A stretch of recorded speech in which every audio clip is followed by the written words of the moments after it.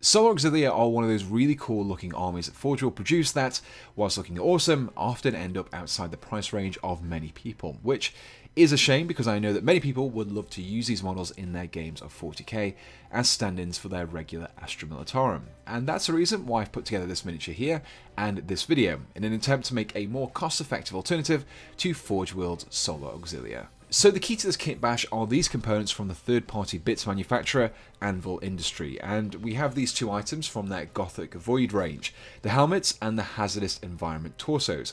You can see straight away that these components take inspiration from the almost steampunk spacesuit stylings that the Solar Auxilia have, and these will make for the main focus points of our models. However, as these components are resin, there is one thing we need to do first, and that is clean them. Resin and metal components can often still have mold release agents on them, and they're left over from the casting process, but this can be easily removed with a bowl of hot soapy water. If you don't remove the agents, you will find that your paint doesn't quite stick properly, and that can lead to patchy paint jobs later on. So it's important to take the time and clean it off here. So just leave your components in the water to soak for a while until the water is cool enough to safely handle. Then you can make sure that the agent is fully removed by using a nail brush or a toothbrush and scrubbing the components. Once this is done, you can leave them to one side to dry off before clipping the component from the sprue and removing any injection points or mold lines with a knife, as you would do with any other plastic component. So we have the torso and the head, but for now our budget Solar Auxilia is about as helpful as a drunken pacifist, because he's legless and armless, and never mind. Anyway, the kit that will provide these extra components will be the Tempestus Scions. Their scale is correct, they have separate legs and arms, and their armoured aesthetic helps to fit in with the theme that we're looking to create. The only problem is the dome top that's designed to fit inside the dip of the torso on the Scions. Our Gothic Void torsos have a flat bottom, so we need to fix this to get a good join. Using a hobby saw, I started to make a cut just above the groin plate and cut right the way through across the waist. After cleaning this up with a file and knife, I was then left with a flat top that I could superglue nicely to the torso. Now, the keen-eyed among you will have noticed a slight angle that I accidentally created here, but this didn't turn out to be too much of a problem later on, which is good news for anyone else with wonky soaring skills. The arms and weapons for our Auxilia are also coming from the Tempestus Scions kit, but we need to make a few adjustments to make them appear a little further away from the hotshot lasguns and a little closer to the Solar Auxilia weaponry.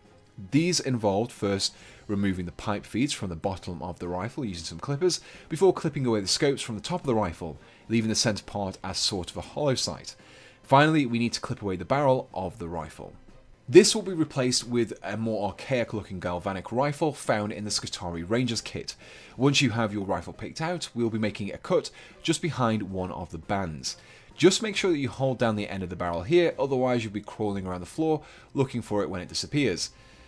Just like I had to do here. You can then glue these two components together and create a slightly different looking last weapon that vaguely resembles the more archaic looking weaponry of the Auxilia. So, with your weapon created, we now need to attach these arms to the torso. Luckily for us, the width between the shoulders on the Gothic Void set and the Scions are roughly the same, so the arms will fit. However, where you will experience problems is around the shoulder pads. As the torso features pipes just above the shoulders, you will find that they interfere with the raised shoulder pads of the Tempestus arms. Luckily, this isn't too severe, and is nothing a little trimming of both halves of a knife can't fix. Just keep making small adjustments and doing frequent dry fits until you're happy that the join is good. You can then bring in your superglue once again and fix them into place. With your arms in place, you can now decide on which direction you wish your head to point before supergluing it to the torso. As these components are designed to fit together, you should have no issues here, and this is probably the easiest part of this entire tutorial. The final step is to cover up the joins around the waist. Luckily, the Scions kit has some handy ammo pouches and grenades that will fit nicely here, masking the seam at the waist, as well as adding a little more bulk to the model. So here we have the fully assembled model, and now you know how to go about combining Anvil Industry components with the Tempestus Scions kit. However, I don't feel that you can truly gauge how good a conversion looks until you see it painted, so let's just do that. This is going to be a quick overview of the painting process, but I will be covering all the steps and all the paints that I use. So I began with a black primer sprayed over the whole model. I'm using an airbrush for these first steps, as it was pretty damp outside, but you can use rattle cans if you do prefer. Over the top of this, I then sprayed some of Games Workshop's Wraithbone to give us a light tan colour. You'll notice that I'm keeping those darker areas in the deeper recesses to help give the model a little more definition. Over this light tan, I wanted a way to get some base colours down quickly, and contrast paints are great for this quick proof of concept kind of work. I went for a slightly thinner layer of Auxilian green over the armour, followed by Skeleton Horde across the fabric areas to give them a pale tan colour. Next up, I hit the areas of the model that will either be black leather or metal, first with a base coat of Basilicanum Grey, and then once this is completely dried, I followed up with a layer of Black Templar. Layering the black over the grey like this allows for a darker result while still benefiting from the shading variations that contrast paints create. The leather pouches and braces were painted with Wildwood, before finally applying some Blood Angels Red to the visor and wrist screen, and then some Gilman flesh to the small area of exposed skin. The metal areas were then given a rough highlight of lead belcher to give them that subtle metallic sheen. At this point, the model was looking a little too bright for my liking, so I gave everything a protective gloss varnish before spraying a mixture of AK Interactive Streaking Grime for DAC vehicles mixed with some Abteilung's matte thinner. Now, I'm using an airbrush again here, but you can use a brush to apply this if you prefer. I built up several thin layers of this greyish brown grime, completely covering the model.